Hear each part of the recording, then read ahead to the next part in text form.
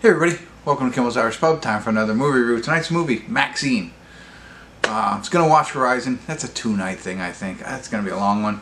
So I'm going to go with MaXXXine tonight. Mildly excited, but I just saw something that it wasn't that great. It's about a 1980s Hollywood adult film star, aspiring actress, MaXXXine Minx, finally gets her big break, but a mysterious killer stalks the starlets of Hollywood, and trail of blood threatens to reveal her sinister past. So, I mean, it stars, what's her name? No, that's not her. Mia Goth is in it, right? And so somehow these movies are all connected, and I don't quite get it just yet, right? So we had X and Pearl, who I think they're all intertwined. I don't know though. I think so. Yeah, she's called MaXXXine in X, and she's called Pearl and Pearl. But I think somehow they're, I don't know, I'm sorry. I know a lot of more people out there who understand this, and I'll probably Google it. So let me Google it and figure it out. But this is one of the 3 movies. I think Pearl was first. I don't know. I don't know how it works out. I'm trying to think. I don't know. There's 3 of them. Alright, let me get into it. Let me Google it, get back to you. When I check in, maybe I'll do a check-in, and I'll watch this film, let you know if it's worthwhile, and try and figure out where we are with these 3 films. Sorry. I'll be back.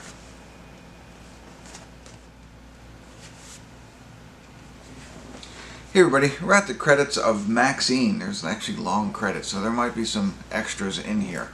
I'm not exactly sure how I feel yet, so let's talk through it, to be honest. And I know I didn't check in, but I did look it up to understand how the trilogy works. So X was the first movie, right? Pearl's the prequel to X, and I think Pearl is, I know, as soon as I watch a movie I forget it, but Pearl is how she grows into the lady, the older lady in X, right? Because Mia Goth plays Pearl and MaXXXine, and MaXXXine was one of the adult stars in X. And so now this, which is MaXXXine, is 10 years after X happens. So if you haven't seen it, I think that it's important to see. At least to understand the concept of what's going on. So she's an adult star in X, and now here she is 10 years later. She's trying to make the transition into like regular acting.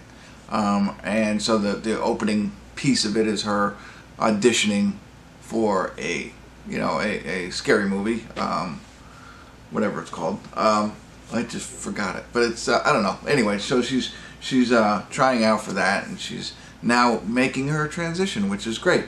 And meanwhile, I'm trying to be careful so I don't ruin anything, but I don't think I will. She starts to, there's somebody, Kevin Bacon plays a private detective who's trying to work for somebody to find her, right? And so that's what it's all about, really. And they show other things. They show a lot of, like, her building her character, her friends, other guys who like her, and show a little bit of her, a result of what happened in X kind of stuff, like that piece of it. But so that's really the whole movie. She's trying to become a superstar and get this role. The producer is like, trying to work with her and make her become a star. She has an agent who is also her lawyer, who I forgot to say is played by Giancarlo Esposito, Better Call Saul and Breaking Bad. So he's in this. And speaking of people who are in this, also Michelle Monaghan is in this, and Bobby Carbondale is in this. And I just have to say that they were completely wasted, especially him. I think I'm saying this, you know what I mean, if I'm saying it right. What I do. There are 2 like police detectives who are trying to figure out, this all takes place, it's 1985 when a Night Stalker was terrorizing Southern California. And so they're also like police detectives, looking into different things that's going on, because as she's being threatened or being searched for, things around her are happening. People are dying, and so they're following her, trying to figure out what's going on. So that's your whole premise. But we have 2 really good actors that were, I think, wasted in this. And Kevin Bacon was in it. Wasn't a big fan of the actor he played, but what are you gonna do? He was in it the whole time. And so the whole thought is, like, is she going to become a star? And are we going to find out why these people are looking for her? And how does it all tie in? So there's your premise, right? And I should have led with this. And I don't know how many people have TikTok. There's a girl going around TikTok, the Hawk Tua girl. Honestly, it looks like me and Goth in this. I was thinking to myself, if that girl ever like gets a movie made, I mean, it would have to be pretty soon, but gets a movie made about her, she could play the Hawk Tua girl. It's so much, just so fit in this. And I think, you know, I think she's a great actress. And I thought this movie had a really good concept. It really had me very interested in it. I don't know why. Like I said, I kind of forget what the other ones were about, but this one I was zoned in, not on my phone at all, trying to figure out what's going down with all of it, and enjoyed it. And I don't know how I feel now that it's over. I really don't. I think, I don't know. It was on a rise, and I was really enjoying it. And I don't want to go into too much detail because I don't want to ruin it, but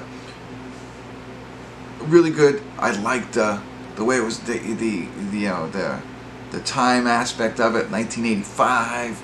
And they show like the VHS tapes and the costumes and the cars and all that kind of stuff, and so that was kind of fun. I liked the premise of, hey, somebody's looking for what's going down. I liked the plot line.